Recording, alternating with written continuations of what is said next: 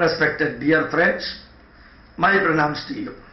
A very interesting court case against Lord Krishna came up in Poland. Such a series of cases appear to be came to the court in Switzerland also. The case against Lord Krishna was filed by a Christian nun, in which she has mentioned to the court. The court happened to be in Warsaw, Poland, which is the birthplace of the previous Pope of Vatican. The nun in Warsaw, Poland, filed a case against ISKCON, International Society for Krishna Consciousness. The followers of Lord Krishna spread throughout the world. They focus on Lord Krishna's activities through Bhakti, Jnanam and Karma Yoga. The case came up in the court. The nun remarked that ISKCON was spreading its activities and gaining followers in Poland. Poland used to be a communist country earlier. Now neither communism nor Congressism nor Rahul Gandhi nor V.S. Achyutanandan nor Pinarayi Vijayan are there in Poland. Only some human beings are there in Poland. So some human beings are there sitting in the judge. Some nuns are there. Their roots are almost extincting because of the communism. And in the Poland court such a case came up in which this nun wanted ISKCON banned because its followers were glorifying a character called Lord Krishna.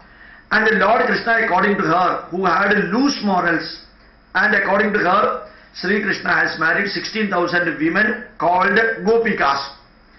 And the court read all these details, and the ISKCON defendant to the judge, ISKCON member, explained it to the judge in such a way that he requested the judge in the quotation, please ask the nun to repeat the oath she took when she was ordained as a nun.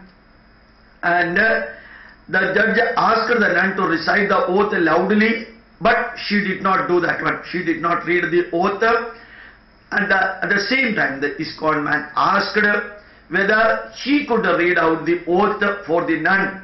And the defendant of the ISKCON movement requested the judge whether can he read the oath loudly. The judge gave permission to read the oath taken by the nuns world over. And he read the oath said in a nutshell.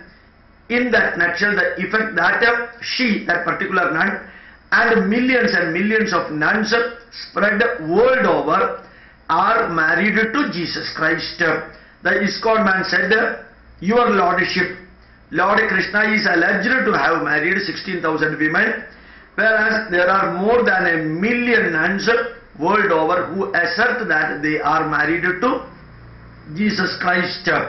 So Jesus Christ has got more than 1 million wives. Lord Krishna is proposed alleged to have 16,000 women.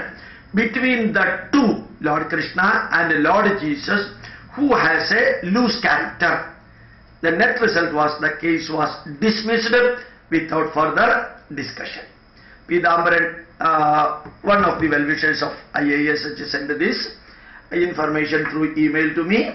You should also know all the facts, how the Christian missionaries in India, particularly in India and the countries around India, are cheating, denigrating, belittling, degrading Hindu Dharma, Lord Krishna, Indian scriptures and also Shivalinga and so on the one hand, and on the other hand they are taking the flag post of Kerala temple in their churches. They are wearing the saffron cloth and the stone lamps, which is very common in Kerala temples, are being taken to the churches, and Annadanam is taken, and the temple elephant festivals are taken, and Pradishta Dinam is taken, and Shivaratri has been labelled as Mishiha Ratri, and Vidyarambha has been labelled as their functions, and Onam celebration has also been taken as a Christian function. So all whatever is there as Hindu heritage are being taken by the Christians on the one hand, and on the other hand they use all these nasty words for denigrating Hindu Dharma in such a way that through fraud, hooks and crooks, and through cheating they are converting the poor ignorant Hindus to their fold for increasing the number of Christians in the world. And the developed countries like America, England, Canada, European countries, they outright rejected the so-called very primitive, crooked, crude book, Bible, written for the primitive people of Israel living in the deserts. Those books are being pumped into the heads of the poor people and declaring that Jesus is the only Savior in the world.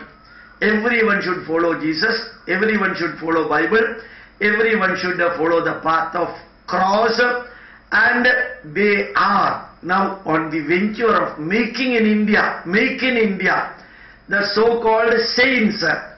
Instead of borrowing from the West, Saint George, Saint Joseph, Saint Mary and Saint Sebastian, those are all imported from other countries. Now they started making their own saint in India, Saint Alphonse Amma, Saint Chavarayachan, Saint Neelakantapalla and Saint Umman Chandi, Saint V.S. Achudanandan will be coming shortly, and finally Saint Rahul Gandhi, Saint Sonia Gandhi will also be coming for the support and protecting and for saving the Indians. Make in India project of Modi is taken by the Christians for making their own saints from among the Indians who were earlier Hindus, got converted to Christianity, and those saints, the proof is that they might have cured the stomach ache, or they might have cured the headache of a follower,